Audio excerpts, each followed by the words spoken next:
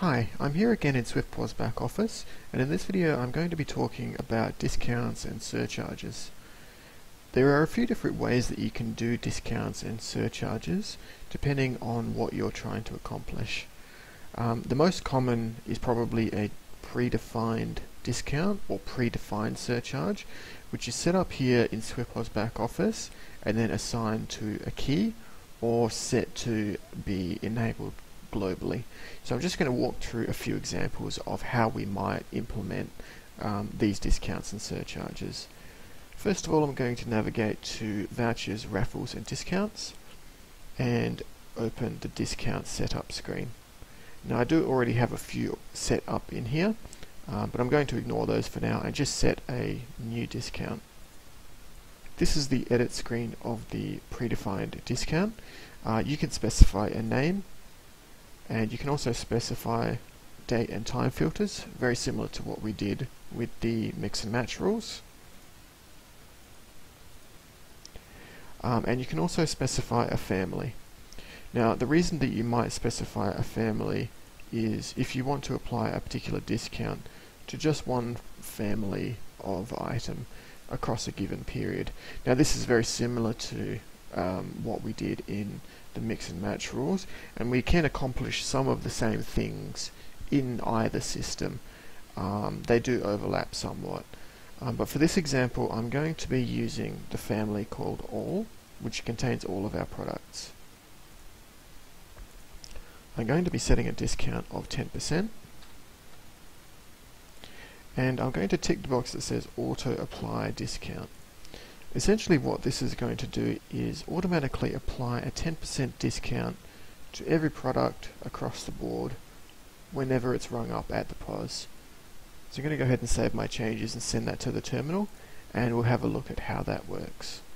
Okay, so I've updated my terminal screen and I'm going to ring up a $3 product, and you can see that that 10% discount is automatically being applied to that product. If I ring up another product, another 10% discount is being applied to that product. Pretty straightforward. That would happen with every product across the board. However, if I take the tick out of auto apply discount and update my terminal, if I ring up a product, you can see that no discount is being automatically applied. So what is the purpose of having this discount set up if it's not being automatically applied? Well, we can take this predefined discount and assign it to a button on the keyboard, and that way the discount can be issued by a clerk at their own discretion. And I'll walk you through how to set that up now. In Connect Touch Settings and Keyboards, I'm going to open the keyboard that I'll be working on, and I'm going to put the discount button right here on the cafe layout where I've been working. This is going to be a link type function, and the link item is going to be discount. So there it is. Now in the more settings of this discount button, there are a couple of different ways that we can go about this. We could either directly specify the percentage that we want that button to do, or we could use a predefined discount and choose that 10% discount that I've set up, which is what I'm going to do here. And now if I take a look at my terminal screen, you'll see that this discount button is here, and if I ring up a product and press discount, it's going to apply discount to that product. If I ring up another product, it doesn't do anything with that second item. So it's really just applying that discount to that single item. Now I'm going to take a look at surcharges. So in Vouchers, Raffles and Discounts, Surcharge Setup, we can specify a predefined surcharge in very much the same way that we did with the discount. Now I've already got one set up here called Public Holiday, so I'm going to edit that, and we'll take a look at what's set up in here.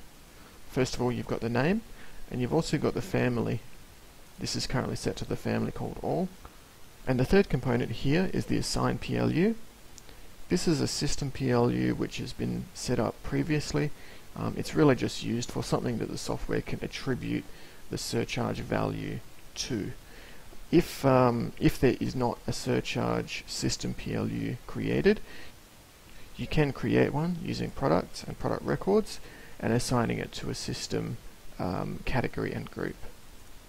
I'm going to enable this surcharge, and we can see that auto apply is ticked, which means it's automatically going to apply this surcharge to every product that we ring up.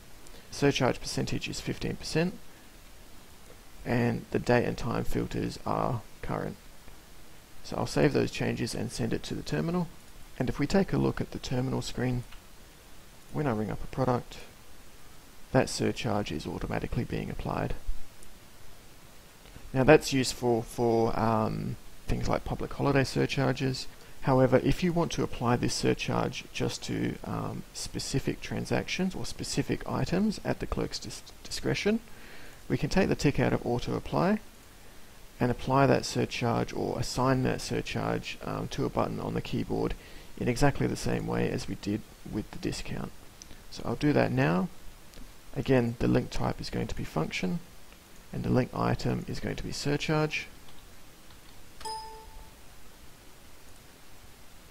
And in the more settings options, we can either choose a predefined surcharge, which is what I'm going to do here, or we can make a custom surcharge directly in the more settings of this button. Both methods will get you the same result. However, the predefined surcharge gives you the flexibility to enable or disable that surcharge a little bit quicker than you can with an actual programmed button on the keyboard. Now I've updated my terminal. If I ring up a single juice product, I can apply that surcharge to that product and not have it affect any of my other products. It just applies that single surcharge one time.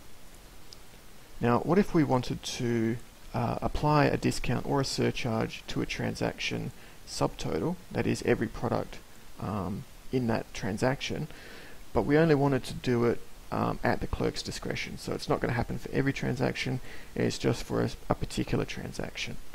I'll show you how to do that now by navigating back to the discount setup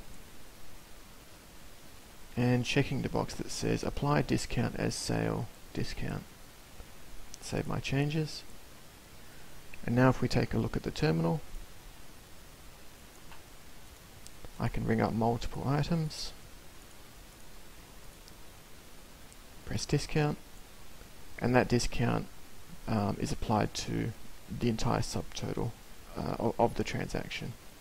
So those are a few different ways that you can set up a discount or a surcharge and either have them apply to a single item to an entire transaction, or have them automatically apply whenever an item is rung up.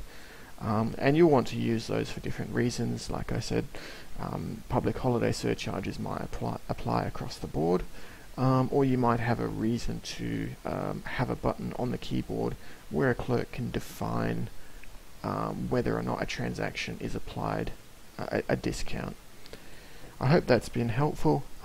As always, if there are any questions, go ahead and leave me a comment. Thanks for watching, and I'll catch you in the next video.